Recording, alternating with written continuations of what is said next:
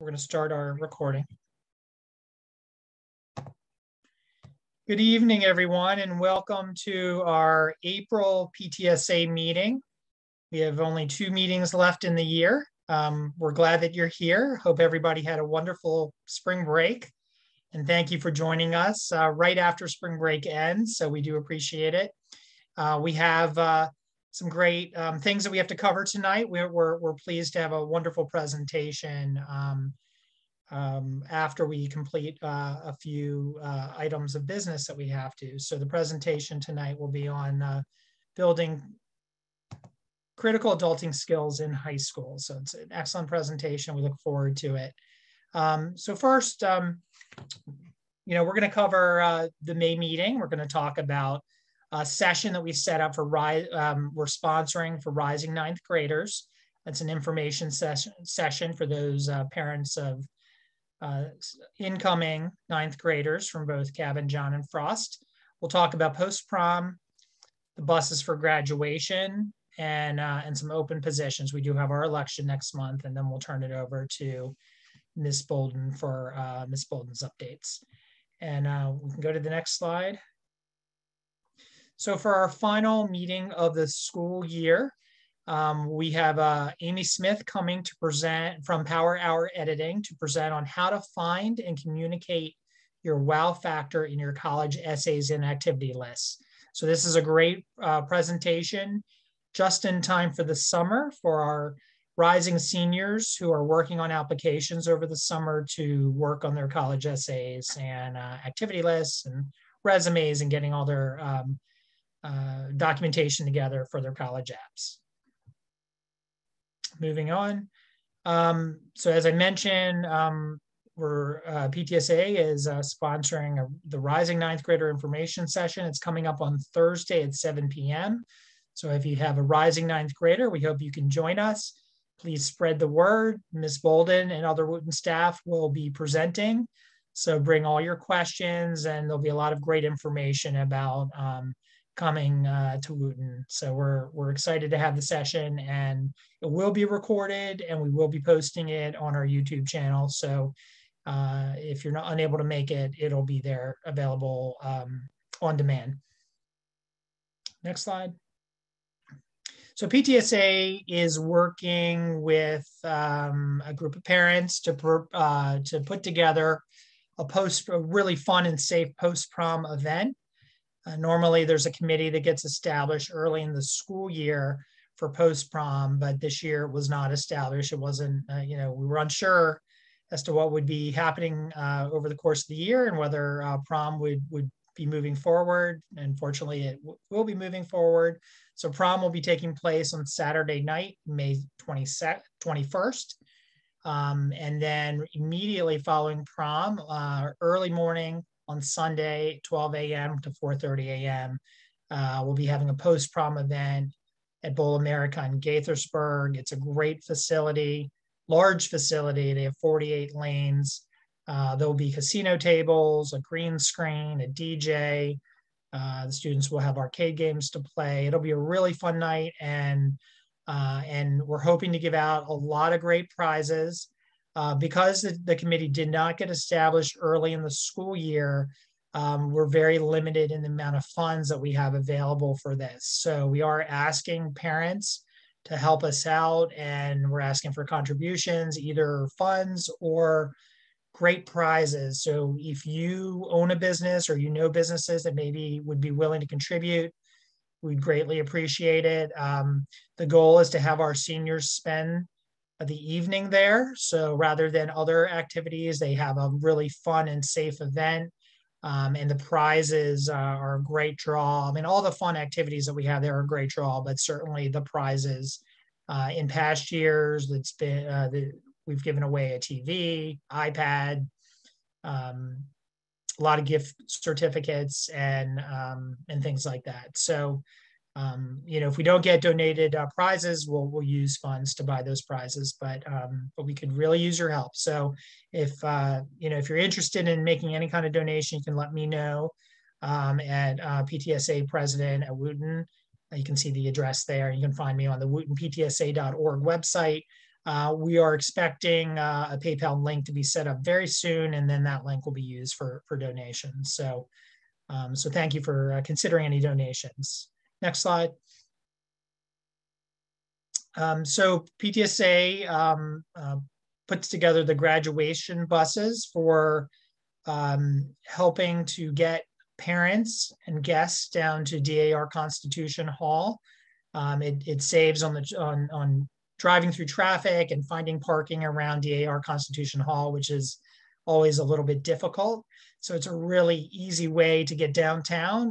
The cost is $15 per person for PTSA members and $20 per person for non-PTSA members. And the buses will leave about 12:45 from Wootton. So if you have a student graduating, please consider riding the bus, and you can go to the Wootton PTSA website to buy your tickets now. And finally, PTSA has a number of open positions, quite a few coming up. So in May is our election. Right now, we have, as far as I know, and I'm on the nominating committee, we don't have anybody running. So we would really appreciate everyone considering helping us on PTSA. We have for the executive board, first vice president, second vice president, recording secretary, and treasurer, all very key positions. And then if you don't have as much time to contribute, and we certainly have some other openings. The graduation bus coordinator position is for a one-time event. Membership and directory co-chair is a key role to help us with the membership drives and the directory. We need a fundraising chair to help us with fundraising.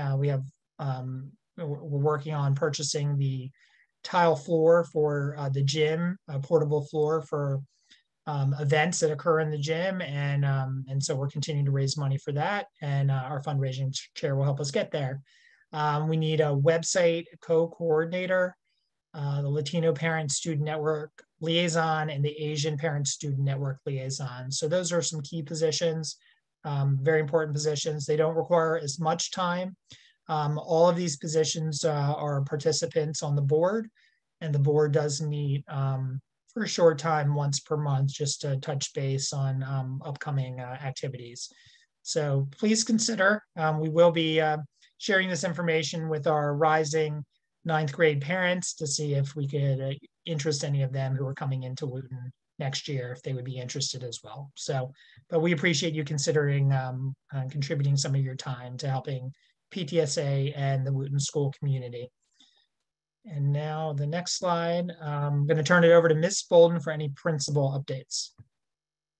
Thank you so much, Brian. Good evening, everyone. It's so great to see you. And I want to echo what Brian said. I hope you had a wonderful spring break. It was a very late spring break. And so we're coming back to the fourth marking period.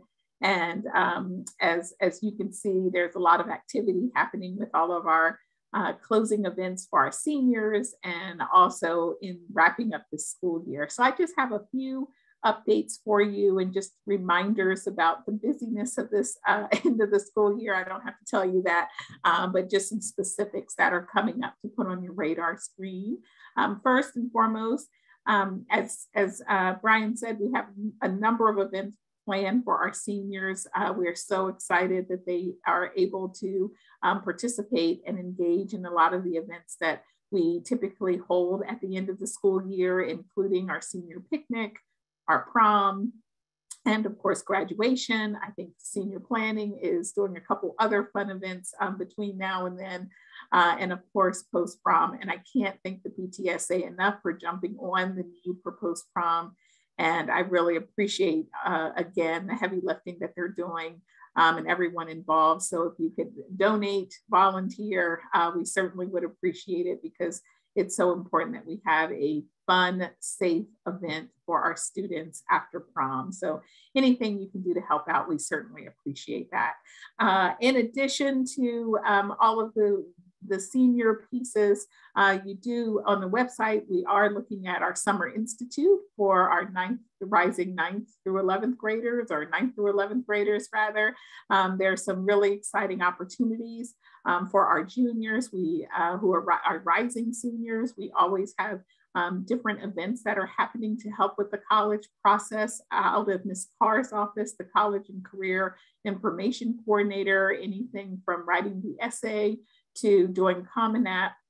So please look for those opportunities. Most of them are either a half a day or a whole day. They're free of charge, and it really is to support our kiddos as they're moving through and that process of college applications and finding out careers and all of that. So just keep your eyes out for those updates as we continue to work through our Summer Institute information and regional summer school. So there are lots of options there. In the immediate future, as in next week, we start testing for end of year testing. And so there are state testing events that are coming up. Monday, April 25th and Tuesday, April 26th. We'll be testing our 10th graders in the English literacy assessment and is one of the assessments that all students have to take as a graduation requirement. We will offer some delayed openings for those days because of the number of students involved and the number of proctors that we will need in order to accommodate testing. So we'll put out some messaging about that rather soon so that you're aware that there will be a change of schedules for those 2 days. In addition, after next week, we go into AP testing. And that's always the first 2 weeks in May. Our students have worked hard this year in their AP courses, but over the course of their years, it's a cumulative exam that we typically have administer about 3,000 tests in the first 2 weeks of May. Mr. Joe Mamana is the AP coordinator, and you probably received lots of communication from him.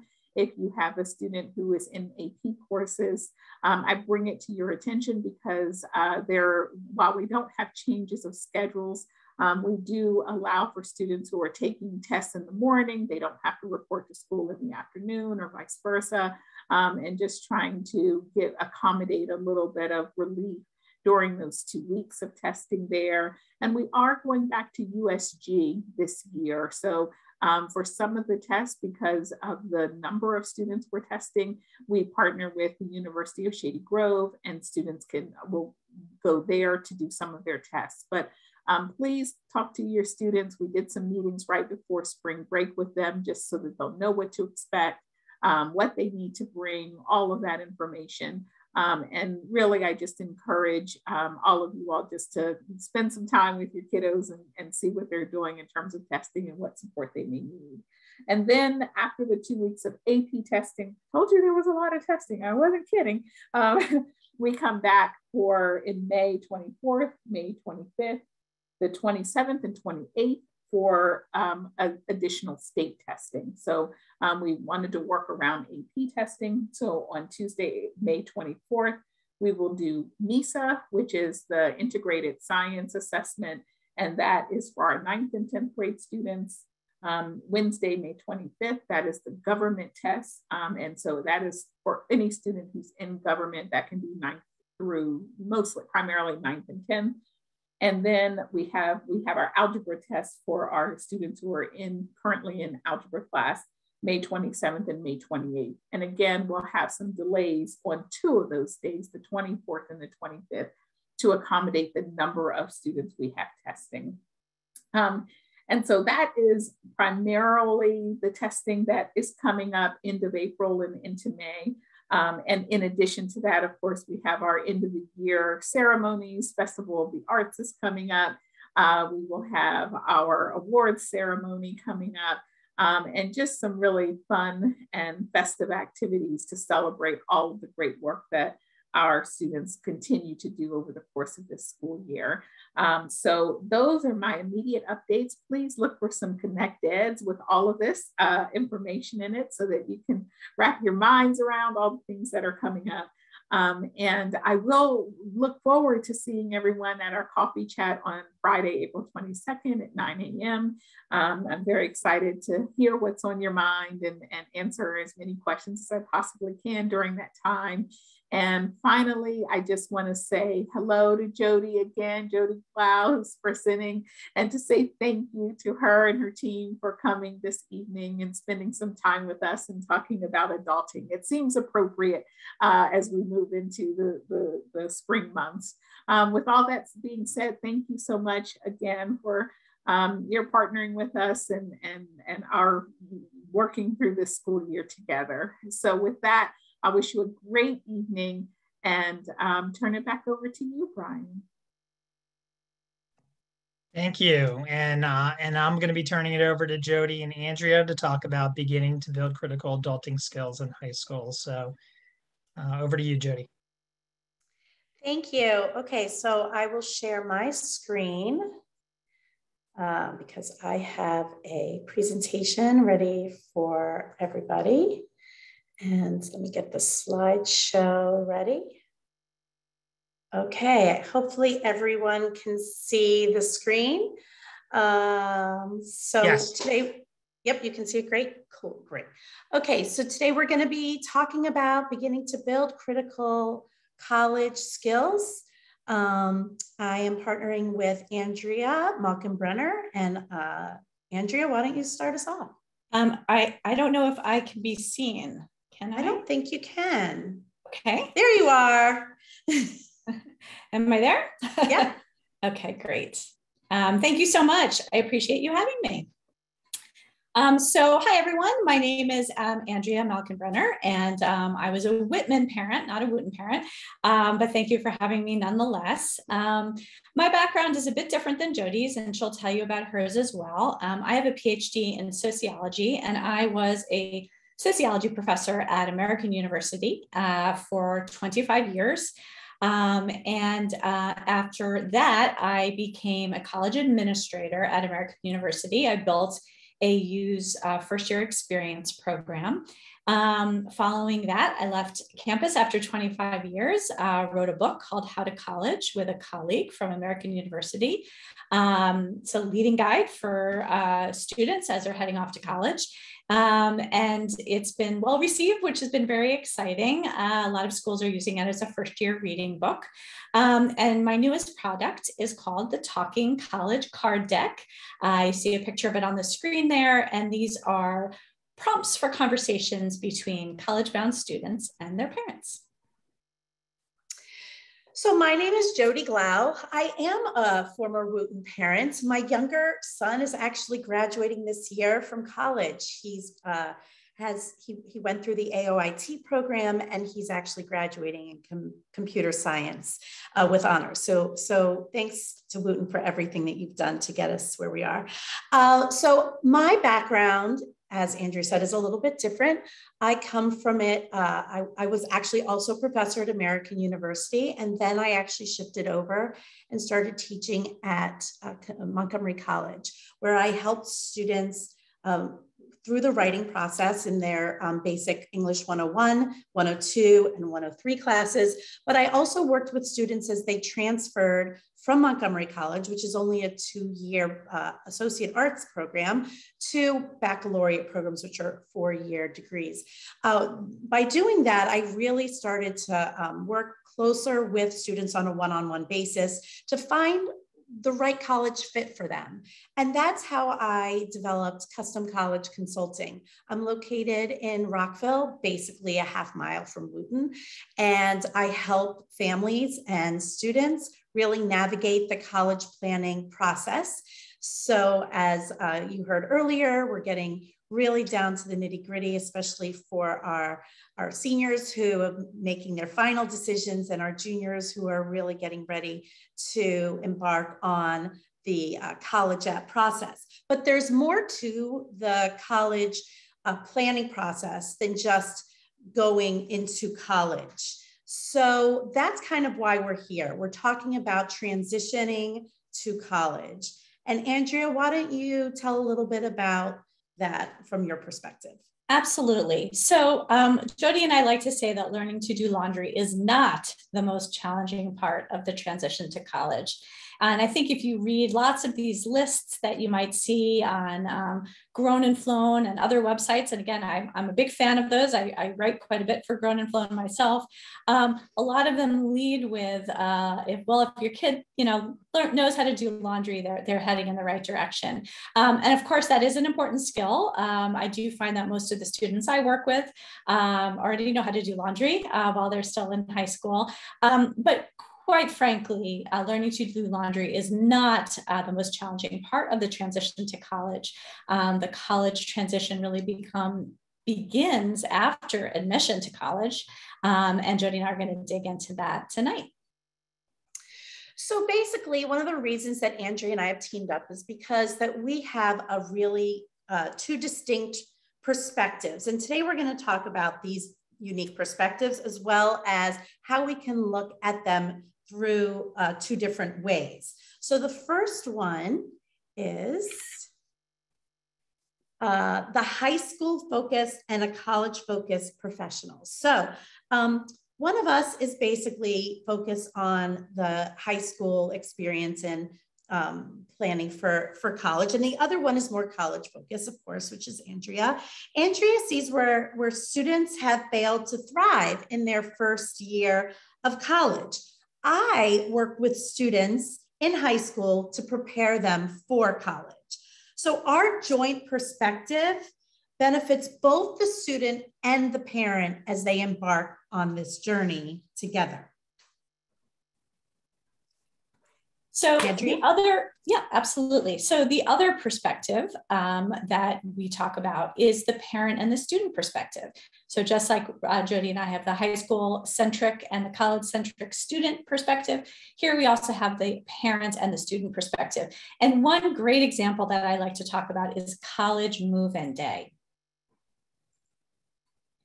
So the parent often says, it's the last day that we can spend time as a complete family. And I can't tell you how many times I helped with college move-in on the American University campus.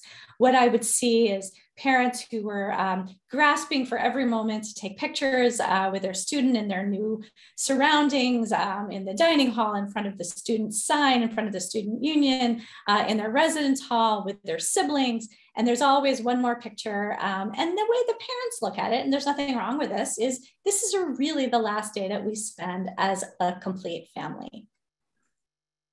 Of course, the new college student is looking at the exact same day through a different lens. For them, it's the first day of my new life, and I want to explore and meet people. And again, there's nothing right or wrong about either of these perspectives, but the work that I do really focuses on talking with students and with parents about these different perspectives and how they can start communicating with each other. So defining roles for the college student, and the college parents vary greatly. If you look at a US college or university mission, you will see that the college really defines itself very clearly. And actually, most missions look pretty similar to one another. They talk about themselves as an institution of higher education. They talk about themselves as creating leaders of the future, creating students who are involved in and outside of the classroom. Colleges also in their mission define the role for college students. It's pretty clear what the role is for a college student. They need to meet certain academic criteria to gain acceptance. And then they are, once there, looked at as a member of a community. They have certain standards and regulations. They need to follow an honor code or an academic code, et cetera, et cetera. So clearly the roles for the college and the roles for the college student are clearly defined.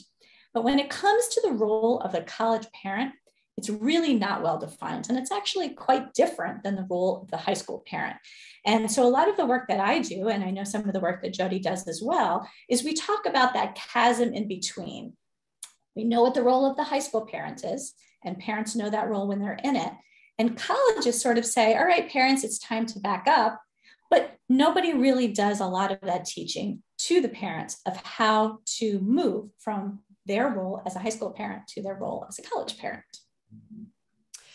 So there are 5 myths that go along with being a high school parent, and we're going to talk a little bit about them now. So the first one is that college-ready kids excel both academically and socially. And while, of course, most college-ready kids probably excel either in academics or socially, rarely do we see kids that are prepared for what is waiting for them on the other side of those college gates, both at the same time. Some of them might excel more academically and more prepared, while others are ready to hit the social scene and know how to interact with other students and their professors a little bit better than others.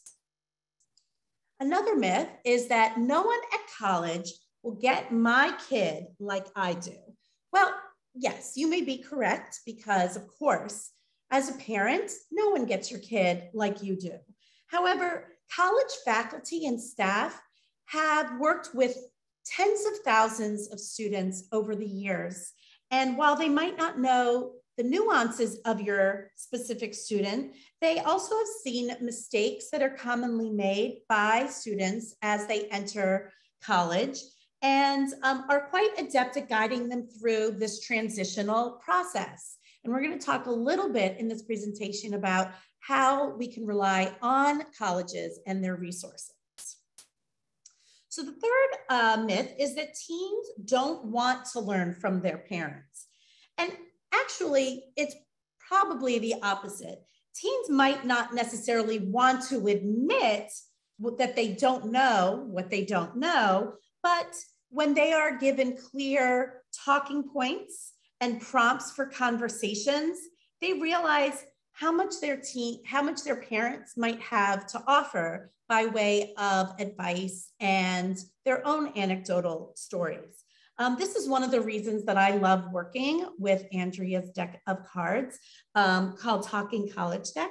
Talking College Card Deck. It's so helpful. Even if a parent isn't as familiar with college, maybe they didn't go to college, or maybe they didn't go to college even in the US and they went to college somewhere else. And even if it was back, when many of us went to school, it's changed quite drastically. And they can provide insight into what it was like when they left for the first time, when they left home, whether it was for college or another reason. And the next one is that the college process ends with acceptances.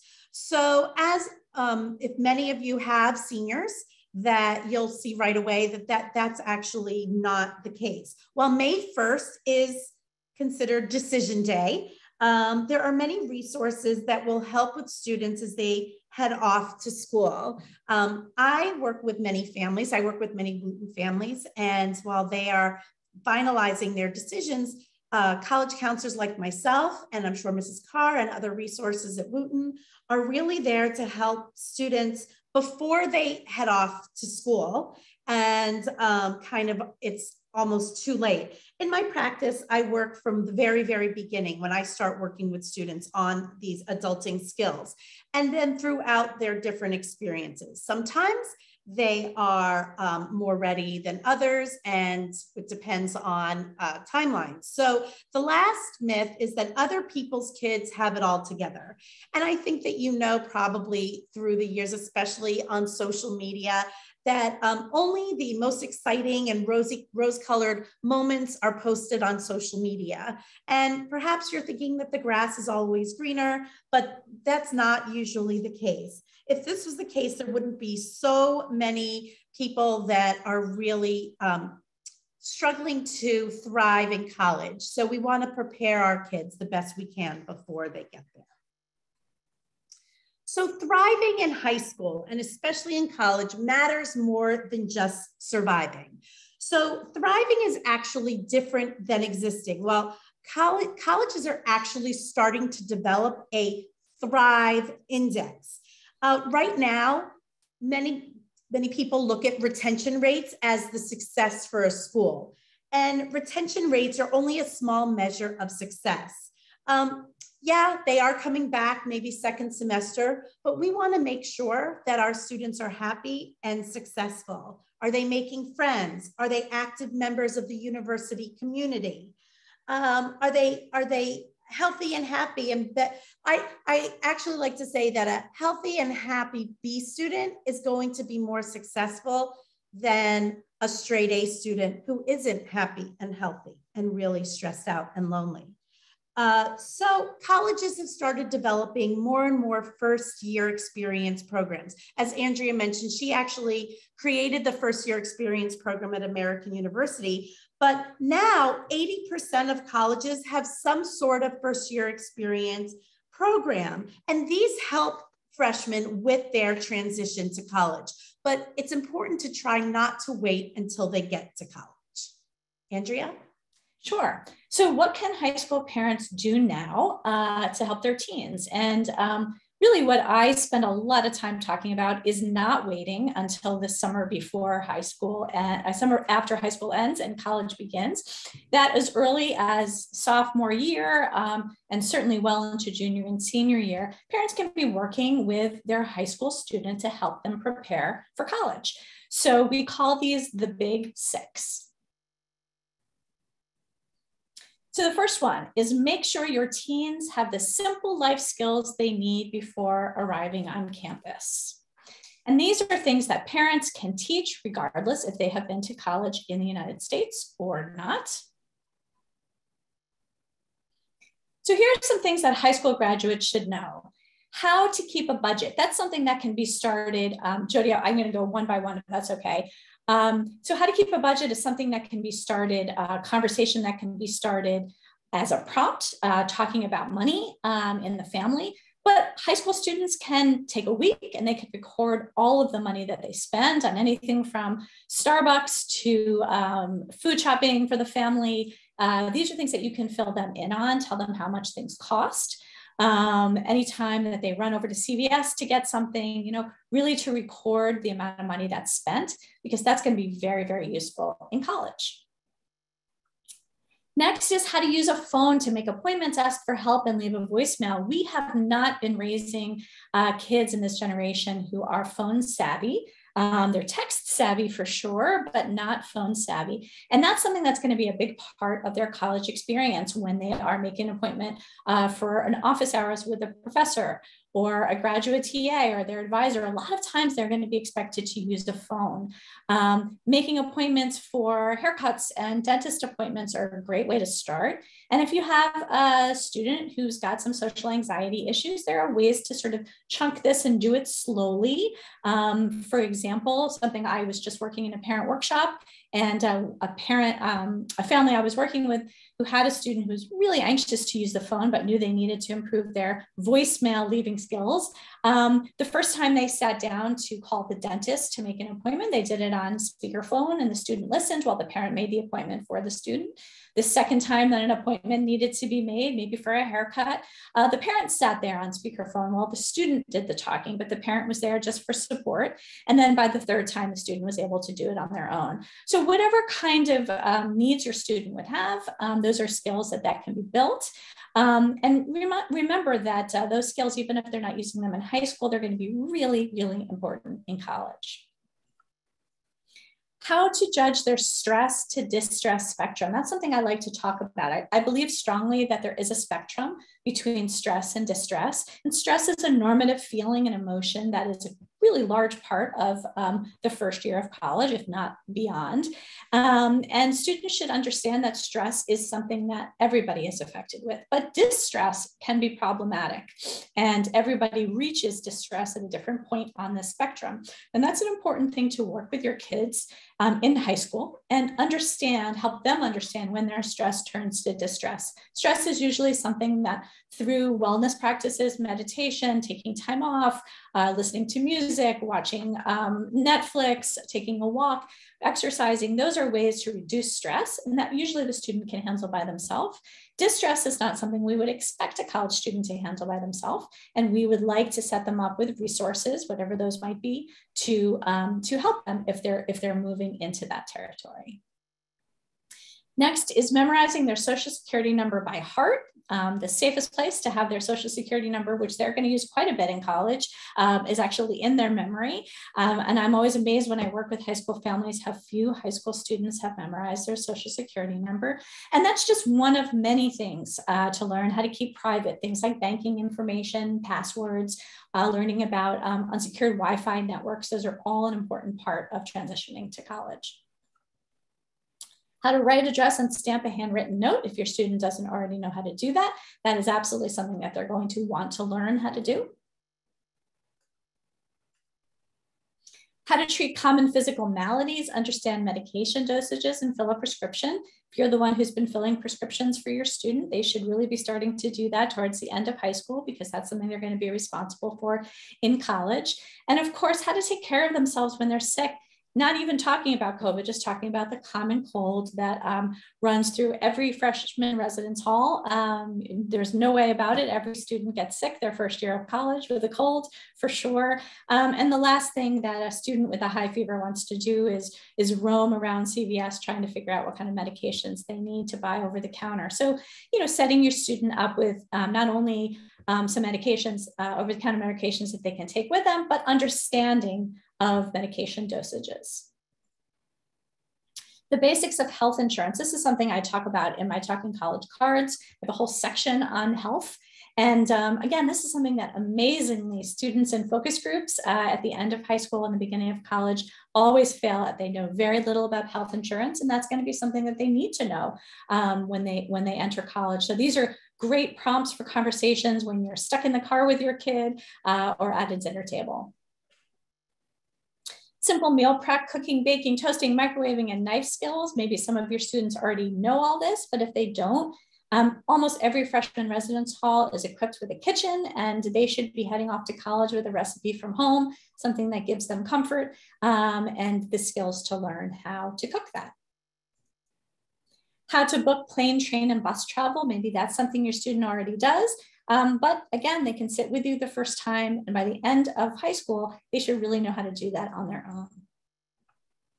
How to follow directions or a map to get anywhere. Of course, our students rely on technology and certainly GPS or map app on your phone, but college, and you'll note this when you go on college tours, it's one of the only places that still uses hard copy maps. And that is something that's really important, that a student knows how to do that. How to care for and clean their own bodies and personal spaces seems obvious, but there are a lot of high school parents that still need to remind their students that it's time to shower or do their laundry. And that's something that they're going to need to do. If your student is not someone who has done a lot of cleaning in their own home, that's something they're going to have to be doing in their residence hall. So they should know the difference between a glass cleaner and a surface cleaner and begin to learn those skills in high school. And finally, how to shop, compare prices, read nutrition labels, and understand the shelf life of food. Again, another skill to learn before college. So this is just a list. Jodi and I picked some of these. These all come from my book, How to College. You can find lots of lists like this online. You'll probably come up with some on your own. When you look at this list, I'm hoping that some of these you think, whew, my kid already knows how to do that. And others, they don't know how to do that, but I know how to teach them. And so these are manageable skills that students should know. Okay, and next is helping your teen become more responsible for themselves with far less nagging by setting milestone markers. Now, these milestone markers are just a way for you to measure your students' progress toward independence. It's important to note that these are only suggestions, and really it's for juniors and seniors to see, okay, well, where have they hit this yet? Do they still have more work to do? So some students have them down before they even start senior year of high school. Others may need a little bit more time to address them even the summer before heading into college. So you need to decide what milestones work best with your family, and that is a personal decision before moving forward. So the next thing we want to talk about, we're going to split these up between administrative tasks and health and wellness tasks. So some of these are the milestones that we were just talking about. And let's talk about some administrative milestones that you might want to consider. So the first one is moving from parent to student management of maintaining a daily, monthly calendar deadlines, attending meetings, filling out form, sending emails, and packing lunch. So as a college counselor, I start working with students on many of these milestones from day one, especially having them deal with the management of a calendar and deadlines. So my students are responsible for making their own appointments and knowing when things are due. They do get reminders, but when working with a college counselor, we have long-term goals and long-term projects, very similar to college. And so that is how that I kind of work with students to set that up. So sometimes I'll have a student that will show up at an appointment, for example, and they haven't done any of the long-term projects, but they have made an agreement with me that they have to, be prepared in advance. And that's something that really does help students when they get to college, so that they know how to self-regulate. They know maybe they study better in the evenings. So maybe they'll do some of they'll maybe work earlier and then they'll study better late at night, or vice versa. Maybe they're early risers and they'll get up early and they'll study that way. However it works best for the students. Attending meetings. So as far as meetings are concerned and knowing what to expect, whether it's, anything from a job interview or a meeting about something, if a student has a meeting at school with a teacher, that they're part of it, that they aren't left out, that they are looped in, and they know the proper way to conduct themselves during these meetings. Filling out forms. There's so many forms in high school. I actually heard about some of them mentioned tonight. You're going to need to have, I know that a lot of students have to fill out permission slips, or whether they're applying to be part of, a club or National Honor Society, and they need to fill out things in order to get accepted. It's something that they need to become familiar with. Sending emails, kind of similarly to what Andrea was previously saying, as far as raising our kids, using proper voice etiquette. While our students are very tech savvy, believe it or not, they're actually not very email savvy. And there is a proper way to send an email, kind of like a business letter format.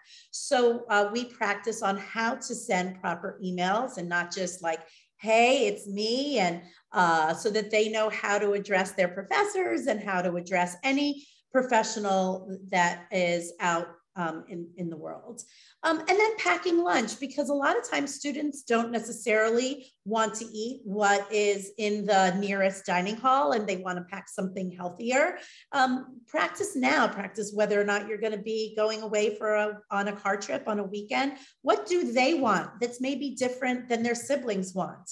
And come up with, a meal plan that goes, with their dietary restrictions or what they prefer. Okay, learning that the nuances of administrative responsibility and planning ahead take multiple steps. How many reminders until I let them fail? So this kind of falls along the lines of long-term projects. So perhaps, if a student is writing an essay, they're not expected in college to just submit an essay. They need to learn brainstorming. They need to learn outlines. They need to learn, the multiple step process. And that's the same in anything that they're doing in the real world. It's not just a one and done. And how many times should you let them fail? Like, how many reminders do you need to have them do before? Like, make sure that you make your doctor's appointment. Don't forget to make your doctor's appointment. Or don't forget your lunch. Don't forget your homework. I'm sure that there's many of you out there who've had to run to Wooten with a lunch bag in hand, with a late assignment. But is it benefiting the students to have that to kind of pick up the slack, or should you let them fail at something that isn't, as earth-shattering now, so that way when they go to college, it doesn't really sneak up on them? Andrea, do you want to build on any of those examples? No, I think you did a great job. All right, so why don't you take the health and wellness? Sure. So just as Jodi said, we've got some milestone suggestions for health and wellness tasks. So moving from a parent to student management of any medical or behavioral diagnoses with direct, not secondary contact with health providers. That's a lot of language. What do we mean by that? Well, what we mean is that students should be stepping up, certainly in their senior year, to make those not only doctor's appointments, but to really have conversations with a therapist, a medical doctor, a gynecologist, a dentist by themselves. And that's a very, very important part of the college transition process. One of the things that they're going to be doing there freshman fall is they're going to be making their flu shot appointment that will be required by their school. And that's something that they're going to actually have to do, learn how to make that appointment, how to show up, understand what's happening to them. So the earlier, the better. And although parents can certainly request being there, once the student turns 18, that's something that they should really be able to handle on their own. And then moving from a parent to student management of simple things like sleep-wake cycles. Are you still the one waking your kid up in the morning, or are they getting up with an alarm? And I've actually seen some rough situations where parents and through senior year were still waking up their kids or telling their kids what time to go to bed. And that was a problem because then the students were starting to rely on their roommates in college to fill that role. So these are things that students should do. And even though it may give us as parents a wonderful feeling to be able to, talk to our kid at the beginning and the end of the day, that's something that they're going to need to take responsibility for themselves. Responsible social decisions. Of course, our students are going to have a social life both in high school and in college. And the earlier they start making responsible social decisions in high school, certainly there will be rules and regulations that you set while they're under your roof. Those rules will hopefully carry through and they'll become rules of their own in college. Daily self-care. Again, I mentioned earlier, things like showering and taking care of their physical space. Probably the toughest one would be time management. That's probably what is harder for first-year college students than any other year, mainly because they'll have more time outside of the classroom than ever before. So number 3, normalizing mistakes and helping your team to safely learn from them. So I think part of the problem of overparenting, or you may have heard the term snowplow parenting, is that what we do as a society is we often just sort of clear the way, just clear the path for our kids. So there are no mistakes, that they just sort of step over hurdles rather than going through them. But we're here to say that that's not necessarily the best way to focus on the transition to college. And here are some common first-year college student mistakes. And I could pretty much guarantee that every first-year student is going to experience most, if not all of these, their first year of college. So the first one is losing something important. That might be something as dramatic as a wallet or a credit card or laptop. Our cell phone could be a student ID that's replaceable, but it could also be something like a winter coat. So keeping track of things rather than doing them, having our students keep track of things rather than us finding those things for them and joking that they always lose things. That's something that's really important to do by the end of high school because there are certainly consequences for things. Every time a student loses their student ID, for example, they're paying $20, $25 on a college campus to get that replaced. The next one is having technology failures, very common amongst college students. And again, something to be expected, hopefully as few as possible. But good news here is that you can plan in advance with what would you do scenarios. What would you do if your cell phone is cracked? Is the first call going to be to mom or dad, or are you actually going to have a plan that you've already talked through and the student knows how to figure out how to take charge? The other thing to know about this is that there is an IT office that's usually open 24/7 on every college campus. And so if they can't get into their portal to submit a paper electronically, or if they're having trouble with their laptop, there's almost always going to be someone to help them. Poor caretaking of their health is a big one. nutrition is not something that is first and foremost in a lot of first year students' minds. The freshman 15 is alive and well, and that is because they have access to things like pizza at all hours of the day. Just because there's a fitness center on campus doesn't necessarily mean that the student's going to use it. So really having conversations in advance with your students. I have a whole section on health and wellness in my Talking College cards, but regardless if you have those, there's always something that you can pull out and talk about that is important to your student, about health, about wellness, about sleep cycles, about fitness and diet. Those are important conversations to have before the student leaves home. Not budgeting or overspending, that's a really, really important part of the process because the student will have a certain number of meal swipes, for example, and what happens when they run out.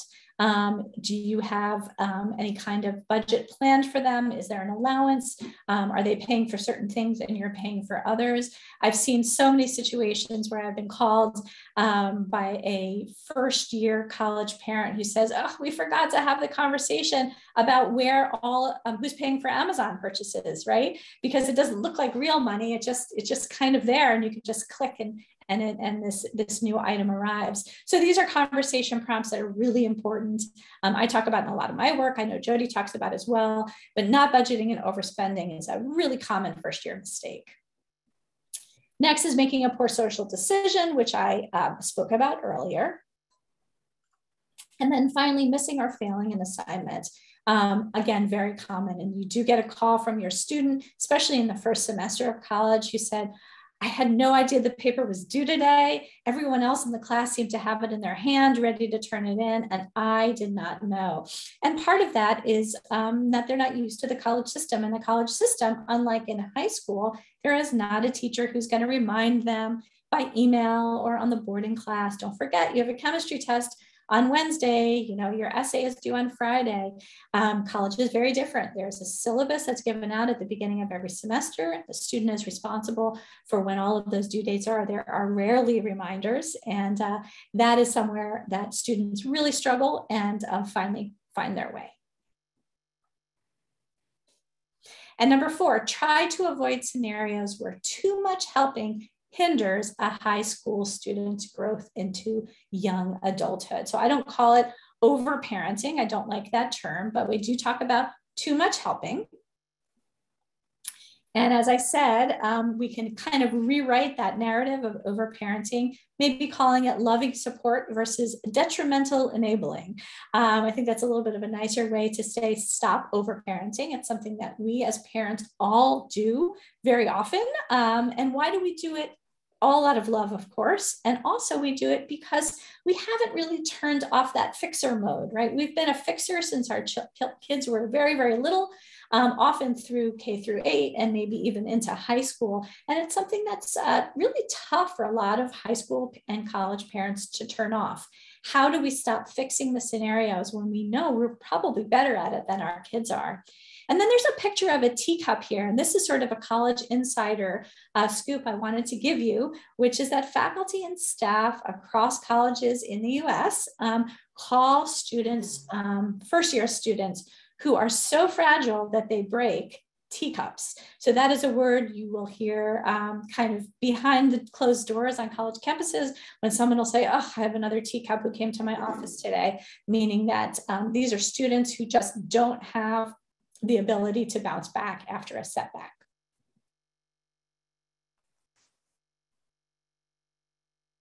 So the gradual process of moving from dependence to independence. And I think that there is a fallacy that a student should be going from dependent to independent overnight. And of course, that is not the case. So I want to show you an example, which might seem a little out of place, but listen, there is a method to my madness here. And what you're seeing here is a chart that you might recognize if you were someone who breastfed a child and then eventually weaned them. What in the world does this have to do with the college process? Well, actually, it's a really great visual of what college students experience when they move from being dependent to being independent. Again, it doesn't happen overnight. And just as we weaned our child from nursing to solid foods as a gradual process, we do the same thing as we sort of wean our kids from being dependent into young adults who are going to be dependent. What I ask parents I work with to do is to step back as our college student begins, but simultaneously encourage the student to use the campus resources. So you might have been the first and foremost person that your student calls or texts for help when it comes to mental health, to physical health, to anything revolving around emotional help, questions and answers. And what we want to do is we want to have them rely on people on the campus. There are ample resources on a college campus. Jodi's going to talk about some of those in a little bit. And the goal here is to wean them from us as parents and introduce simultaneously sort of this hard food, right? The solid food, and the solid food would be the campus resources.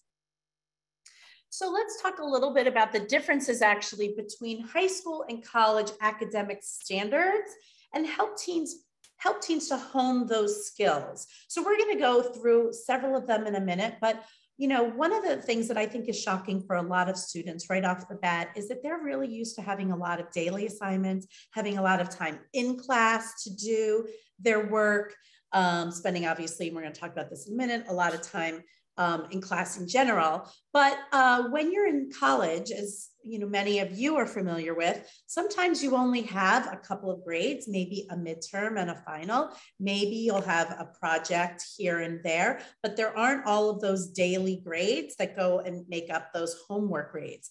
And that's really shocking to a lot of students, as well as some of the other things that are just thought of as this is something that they should know. Many students don't really know that there's going to be a significant difference in academics between high school and college. So let's look at some of the primary differences. Okay, so first, Andrea also mentioned time management a little bit, and here you can see a really big difference. Okay, so in high school, as we know, school begins and ends at the same time each weekday. Okay, except when we have late starts, we all know that, right? So it's approximately 35 hours of class per week in up to 7 subject areas. Okay, that's something that they're used to, and they've been doing it pretty much since middle school. So there obviously was a big shift between elementary school to middle school to high school. Now they almost have to go through that again when they go to colleges. So classes in college are most likely going to meet 1 to 3 times a week. And the schedule also varies daily. So approximately 12 to 15 hours of class per week in 4 to 5 different subject areas. And also depending if there's going to be breakout sessions, recitations, labs, things like that. All of those are at different times throughout the day and different times during the week. So their days may never look the same. Okay, so now let's look at professionalism and personal responsibility. In high school, parents might contact teachers, counselors, and vice versa. But in college, the student and the student alone is responsible for being in contact with all professors and academic resources. In fact, parents are not allowed to contact anybody from the school. There are areas where there is a release that they can sign called FERPA, but that's something that we'll address in a little bit. But basically, parents are hands off. It is strictly the student responsibility. So back to high school. In high school, teachers often send out reminders of when work is due. That simply doesn't happen in college. Students are responsible for all of their deadlines. So I encourage parents to let the students try to handle their own reminders and make them accountable for any of the work that they have due and the deadlines that they're responsible for. Okay, in high school, many assignments throughout the marking period to assess progress and grades, as I previously mentioned.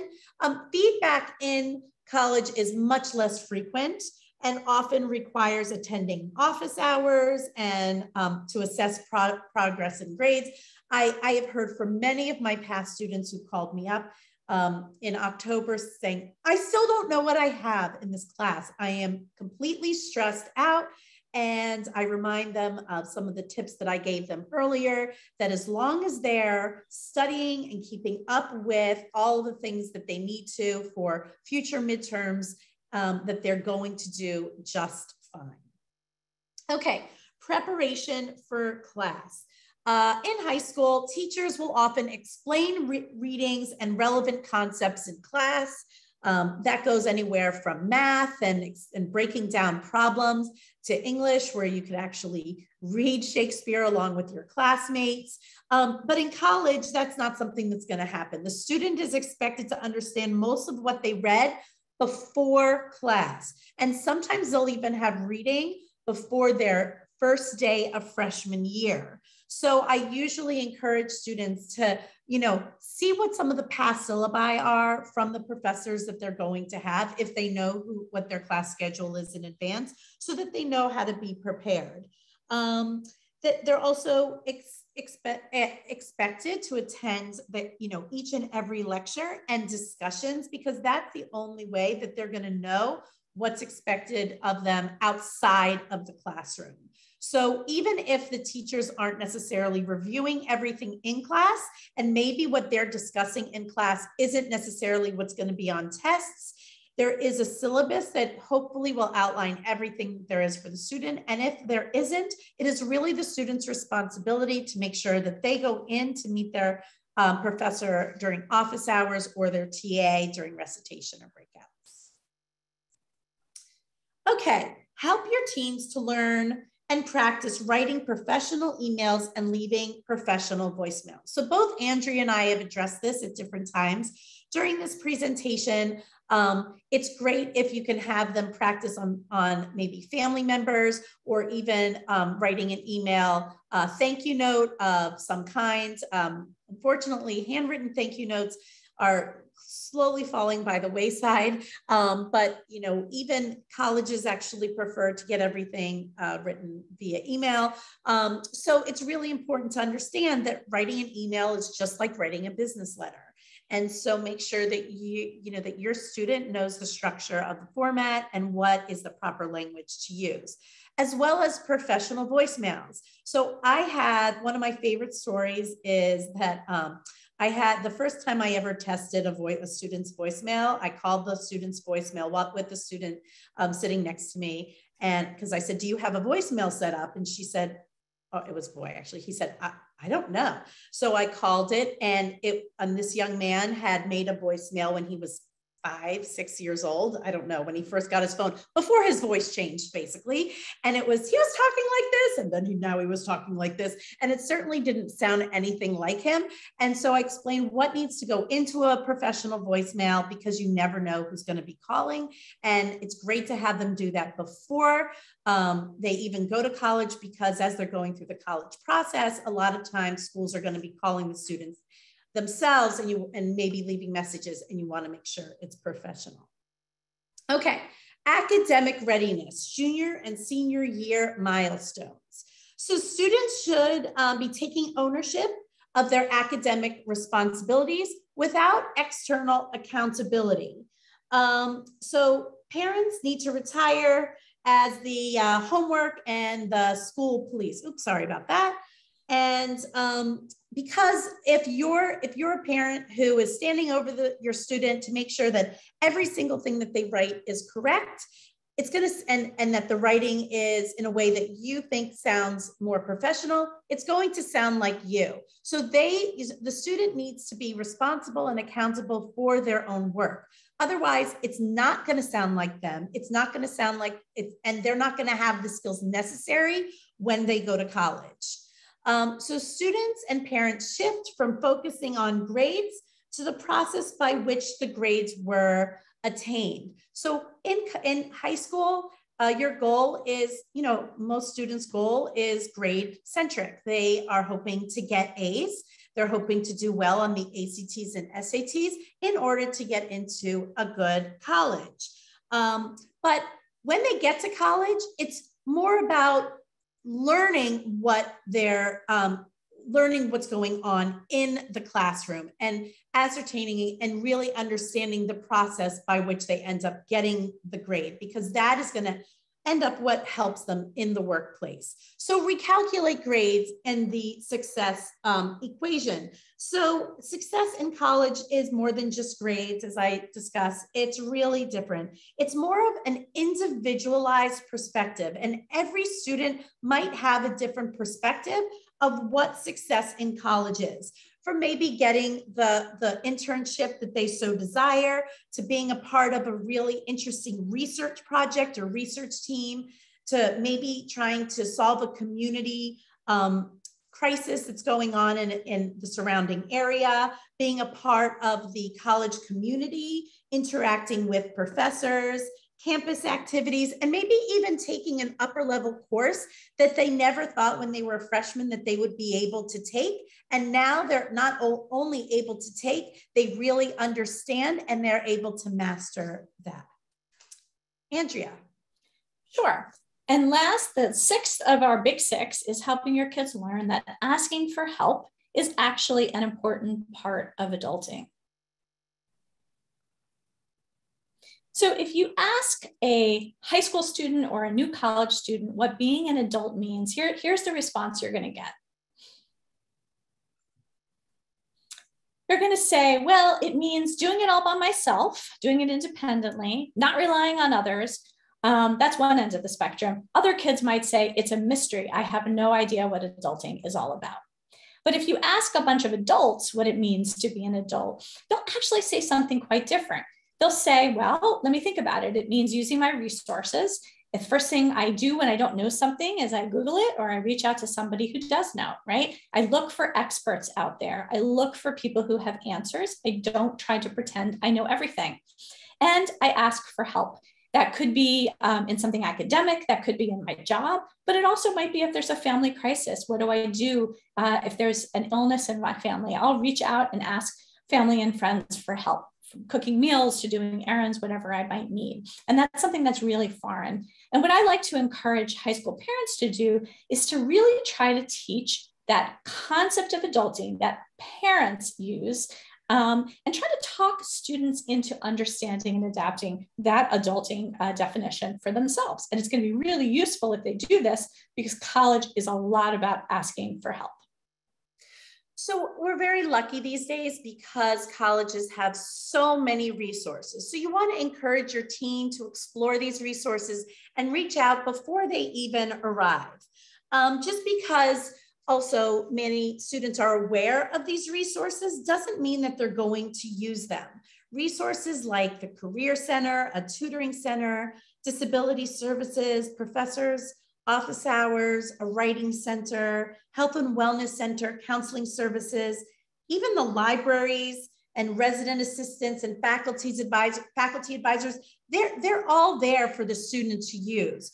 But without knowing and without testing that before going to college, students might have a little bit of trepidation about using them once they get there. So we want to encourage them to take advantage of them, because that will help them launch and to thrive as well. So which brings us to reflective listening. So one of the greatest ways of interacting with your teen is using these reflective listening techniques. So think of a time when your student walks into a room and they're very upset about a specific problem, and they're all heated and they're just going off about something.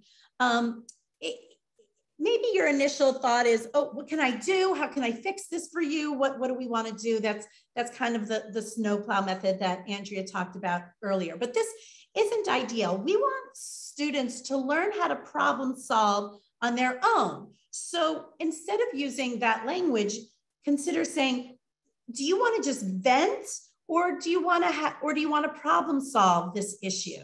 Because it is oftentimes just our job to listen, and that's all your student wants to do. They don't need us to fix their problems. They just want to vent.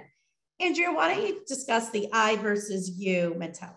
Sure. So you heard the vent versus problem solving idea of reflective listening. Another idea of reflective listening is trying to use I messages rather than you messages with your teen.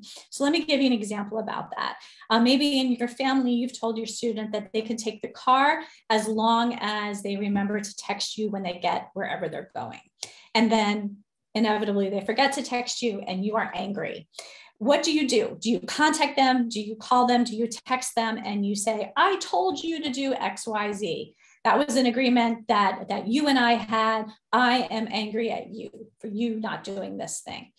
If you can actually flip your language so the student is not immediately on the defensive, hearing that I language, and start using you messages, meaning that you as the parent are the one who is responsible. You've got the problem in this scenario. It's not your kid that's got the problem.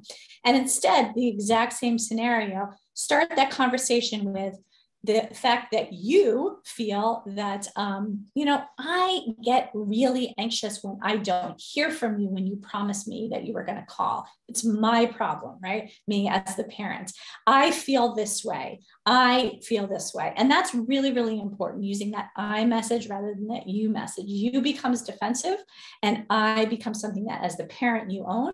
And it's rare that a teen is going to turn around when the parent says, I feel a certain way, and rebut. So what does this mean for the high school parents? Okay, so tease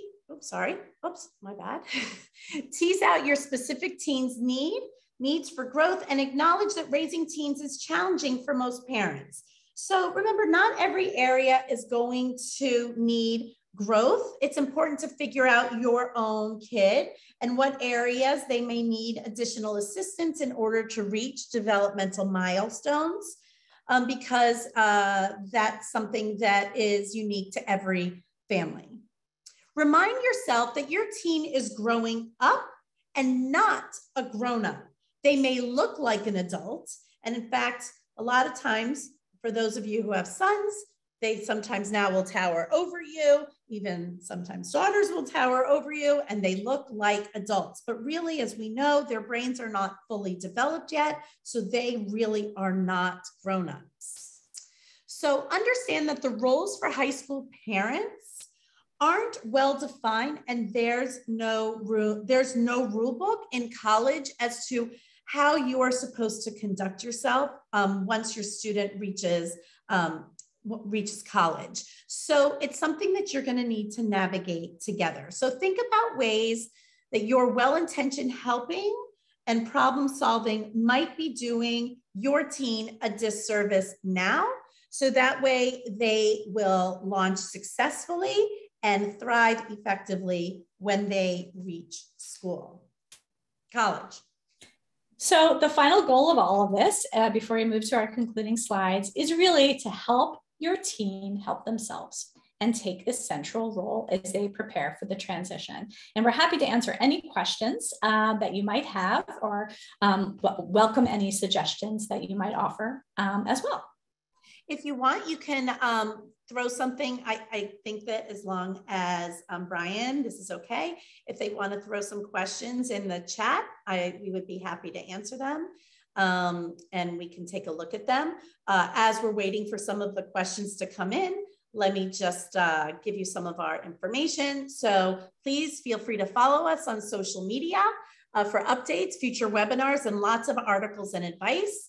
So my website is www.custom-college.com. And here are my social media names. Handles, thank you. Social media handles, feel free to take a picture or a screenshot of that. And I will also now share Andrea's, and Andrea actually has a special promotion for all Wooten parents. Yeah, so again, my name is Andrea Malkin Brenner. I'm at ambrenner.com, and there are my social media handles.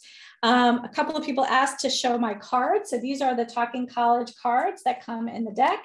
And there are hundreds and hundreds of prompts for conversations with college-bound students and their parents.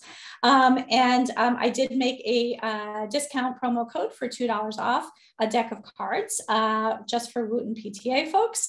And Wooten PTA is the promo code. If you want to take a photo of that, you can go to my website and order that. Andrea, we have a question about budgeting. Do you have any recommendations for budgeting or money tracking apps for high school students? I'm actually not a huge fan of any of the money tracking apps that are out there right now. I work quite closely with some financial wellness people. And so far, I have not personally been an enormous fan of the existing ones for a number of reasons. They don't really nod to the fact that even if your student might be able to afford things on the college campus, that they might have a roommate who can't. And that's something that I actually talk about in my book and in my cards, the idea that students are coming from fairly homogeneous high school experiences, but are moving into very diverse college experiences. And so even if your student can enjoy a meal plan and then also go out for dinner maybe once a week, they may have a roommate who can't get any food off the meal plan. And so I think budgeting is just a really touchy subject. I think it's much more of a family-oriented discussion than a standardized one.